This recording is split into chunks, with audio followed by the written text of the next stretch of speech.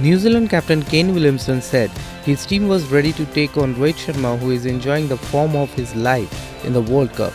Addressing a pre-match press conference ahead of semi-final match in Manchester, he said, There's a lot of parts to that, and as a bowling unit, first and foremost it's assessing conditions.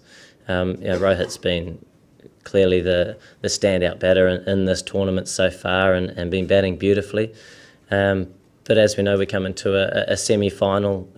It's another day where both sides will be trying to adjust to the conditions as quickly as possible, and both teams will be looking for early wickets regardless of what their name may be. But without a doubt, he's been superb throughout the tournament. INS Report. Subscribe to our channel. Just click on the bell icon for all the latest updates.